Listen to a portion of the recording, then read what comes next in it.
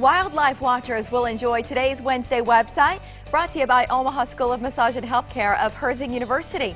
This week, we're taking you to outdoornebraska.ne.gov, otherwise known as the website for Nebraska's Game and Parks Commission. Babies are in the American kestrel nest box outside the Game and Parks building. You can see them moving around. Oh, the little ones. We've got a few eggs still there. That's all from a webcam. Isn't technology cool? Who knows? You might even see one of those eggs hatch if you're looking at it at the right time. We've posted the link on our website so you can go directly to that webcam. National